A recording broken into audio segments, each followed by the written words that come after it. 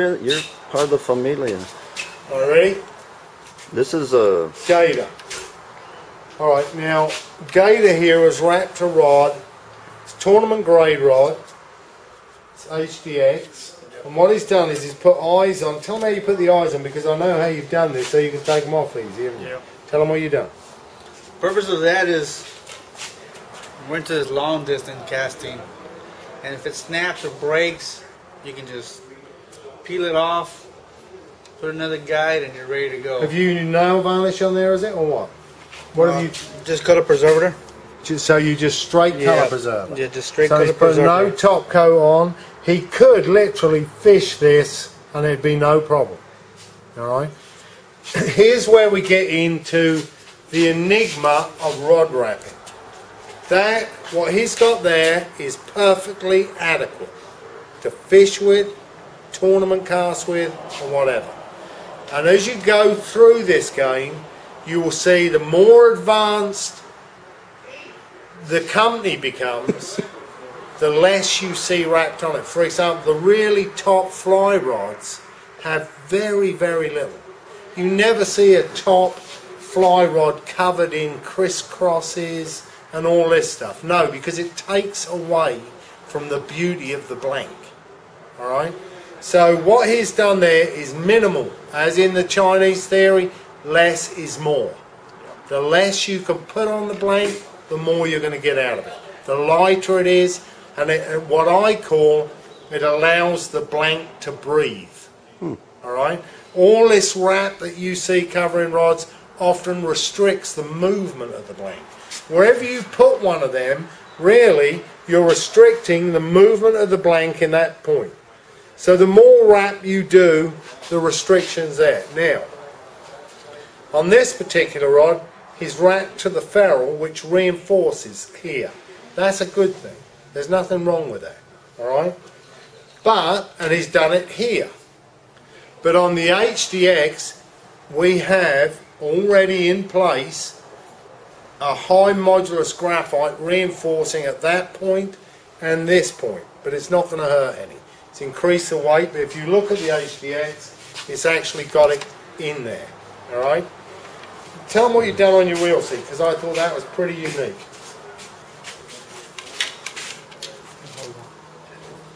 Do you want a wheel seat? No, the other. Huh?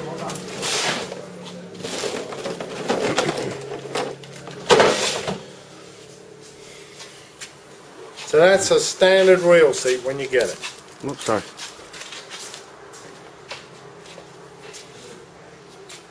You've come up with this yourself? Yeah. Okay, why did you do that? Because I didn't like these. Okay, that's fine.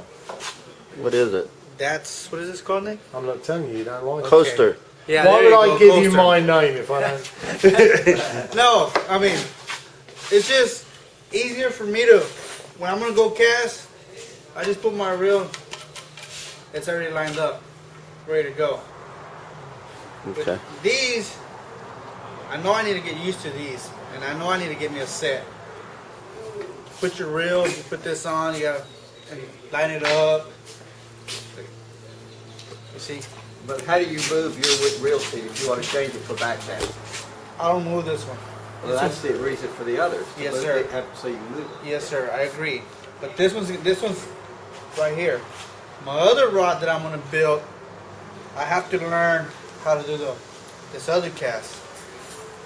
I'm still trying to figure out the pendulum cast right here. So right now I'm focused on this. Once I figure this out, then I'm gonna come down here. What I liked about your reel seat is you've taken the internals away. Let's wait. Right, so he's reduced the weight and it's made a very practical fitting. He knows exactly where he likes it, so that's where he's put it. He removed the center of the reel seat. So his is just like a fishing rod. Permanently fixed reel seat. Now here's a fishing rod. Right, this is an HDX, right, tournament butt. But what I've done is I cut a slot in the reel seat so I can move my reel seat up and down. Okay. Right, then I lock it there. That's the coaster. That's what a coaster does. I cut into the reel set. I'll show you that in a second. Okay. That allows me to fish back cast it with heavy weights, undo it, right, slide it up for an upcast. Right, so now I can upcast it on smaller weights. Got it? After you have it down here and you cast, do you put it up there to No. catch the fish? No. No. No, I usually norm a fighting belt, Okay. and I'll work it from down here. Okay. All right. So mine's an adjustable reel seat, and that's using a coaster. All right. My rods are famous for looking like shit, but It catches fish. they catch fish, and I work them to death, and I do very little maintenance. That's why I use low maintenance reels. I mean, look at them. Dear Dara are very kind enough to sponsor me, but whenever I do a seminar and I turn up and one of their reps sees my stuff, he's always embarrassed. But I tell him that's what a fisherman's stuff looks like. That's used every weekend. I run hundreds of miles up and down beaches. What reel's that? That's the Dara SHA 20, and I will put any 6-foot fish on the beach with that. No problem. Okay. So reel placement again determines on what you're trying to do with the rod.